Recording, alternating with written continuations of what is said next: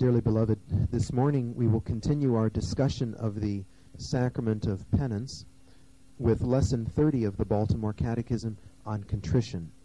Last Sunday, in discussing the sacrament of penance, you will remember that we pointed out there are 5 conditions necessary to make a good confession, to receive the sacrament of penance worthily. First of all, we must examine our conscience. Secondly, we must have true sorrow for our sins, what we will call contrition. Third, we must have the firm purpose of not sinning again. Fourth, we must confess our sins to the priest. And fifth, we must be willing to perform the penance which the priest gives us. So these are the 5 conditions necessary to make a good confession. And this morning we would like to discuss the second of these 5 conditions, which is sorrow for sin, a very important and very necessary condition. Sorrow for sin is called contrition. Contrition is sincere sorrow for having offended God and hatred for the sins we have committed, with a firm purpose of sinning no more. So you will notice that contrition includes 2 things. It includes sorrow, and secondly, it includes the firm purpose of amendment. You cannot say to God that you're sorry for your sins, but at the same time that you're willing to go out and commit them again. Then you're not really sorry. If you do something wrong, if you children do something wrong and your mother corrects you and you say you're sorry for it, but at the same time you say to yourself, but I'm going to do it again as soon as I can, well, then you're not really sorry. We are sorry for our sins when we are resolved not to commit them again. So contrition is very important. Without true contrition, our sins will not be forgiven. God will not forgive us any sin, whether mortal or venial, unless we have true contrition for it. All right, then, what is true contrition, or when is sorrow true contrition? Sorrow for sin is true contrition when it is interior, supernatural, supreme, and universal. So, in other words, there are 4 conditions for our sorrow to be true sorrow, true contrition. First of all, it must be interior. What does that mean? It comes from inside. It comes from our heart. In other words, we really mean it. When we tell God we are sorry, or when we go to confession and we tell the priest we are sorry for our sins, we're not just saying it. It is not simply words. We really mean it deep down inside our hearts. We really mean it when we say we are sorry for our sins. So that is what we mean when we say that sorrow is interior. The second condition is supernatural. Sorrow for sin is supernatural when, with the help of God's grace, it arises from motives which spring from faith and not from merely natural motives.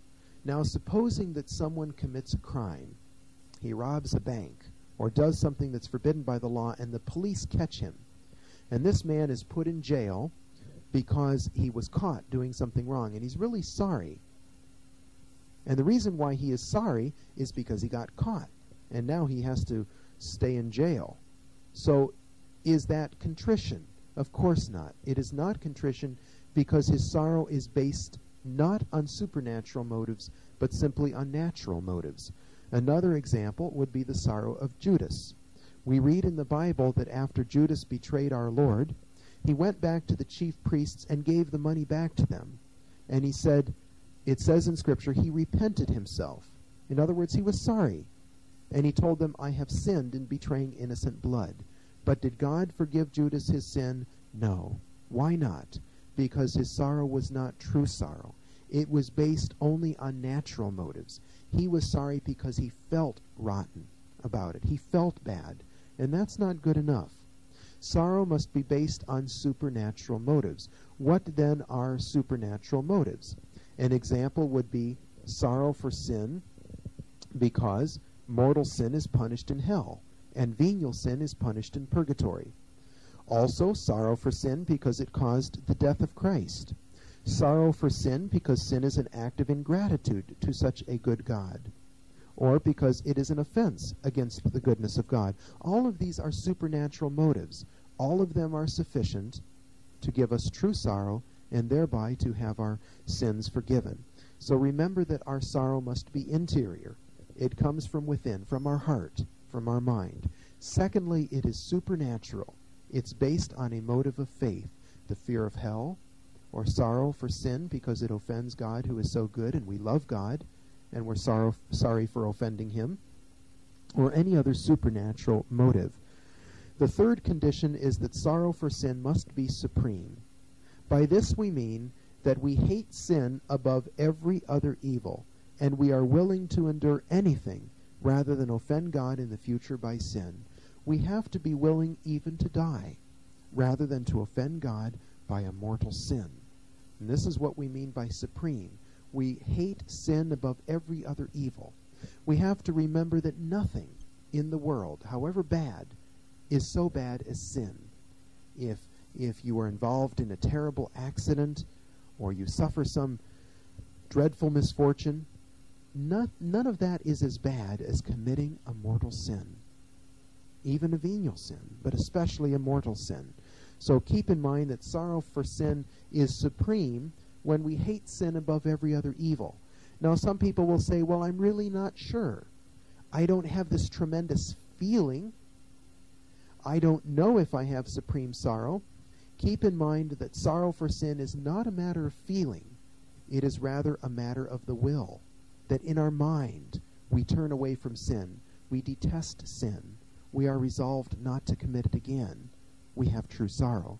It's not necessarily necessary to shed tears and to feel great grief, although that is certainly good. It's a gift from God when we have that feeling of sorrow, but it's not necessary.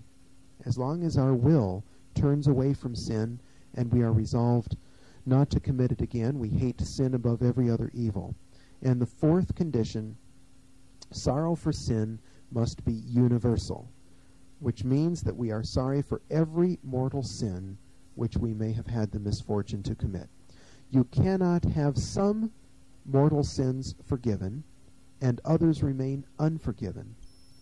Now, hopefully you do not have any mortal sins when you go to confession, but supposing you have 2 or 3 mortal sins, and you're sorry for one of them, but you're not sorry for the other one, or the other ones, then none of them would be forgiven, not even the one you're sorry for, because all of them have to be forgiven. Otherwise, it's not true contrition. True contrition is universal. That means it includes all of them. So, true contrition, true sorrow must be interior. It comes from the heart. It is supernatural, based on a motive of faith. It is supreme, hatred of sin above every other evil, and it is universal. Sorrow for every mortal sin which we may have had the misfortune to commit. Should we always try to have sorrow for our venial sins when receiving the sacrament of penance? Very definitely. We should always try to have sorrow for our venial sins when we go to confession. And when we have only venial sins to confess, we must have sorrow for at least one of them, or for some sin of our past life which we confess. It is always a good idea to confess a sin of your past life. Next Sunday we will go into confession itself, receiving the sacrament of penance in confession. But we go to confession, we begin by saying, "Bless me, Father, for I have sinned." The last confession was so many weeks ago, however long it has been, and these are my sins. And then you go on to confess your sins, and then you should end the confession of your sins by saying, "I am heartily sorry for these and all the sins of my past life, especially for," and then you go on to tell one sin or maybe a couple of sins that you are especially sorry for. And that is to make sure that you have that sorrow. If you only have venial sins, sometimes it's hard to tell whether you're really sorry for them. It's a lot easier to be sorry for our mortal sins, which are so terrible. But venial sins, sometimes we don't realize how bad they are. And so it's always a good idea to confess a sin of our past life that we are very sorry for. Why should we have contrition for mortal sin? We should have contrition for mortal sin because it is the greatest of all evils. It gravely offends God. It keeps us out of heaven and condemns us forever to hell. Think about that. If you have one mortal sin on your soul and you die before going to confession, then you go to hell and you will be there forever. You will always be there if you first go to hell. A dreadful thought. and something we must never forget. That is how terrible, how dreadful mortal sin is. And so we should have a very easy time of being sorry for our mortal sins, realizing that they are so terrible. So reflect upon the death of our Lord, that mortal sins caused his death. If there were only one mortal sin in the world and you committed it, our Lord still would have died on the cross just for that one sin.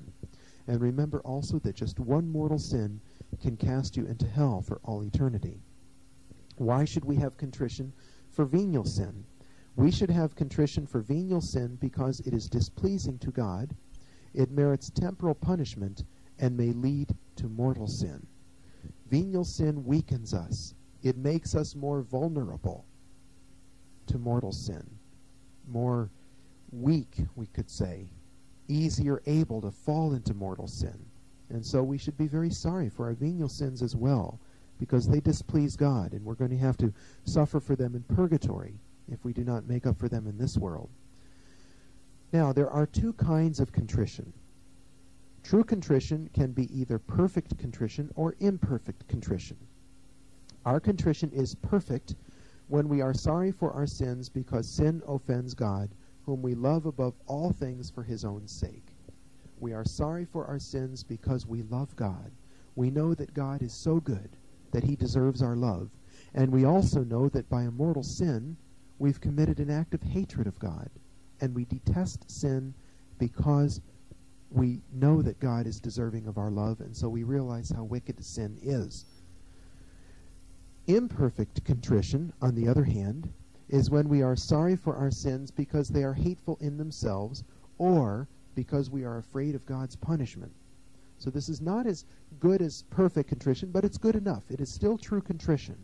We are sorry for our sins because they place us in the danger of going to hell for all eternity. That's not perfect contrition, but it's certainly very good. That is imperfect contrition, which we also call attrition. Now, to receive the sacrament of penance worthily, what kind of contrition is sufficient?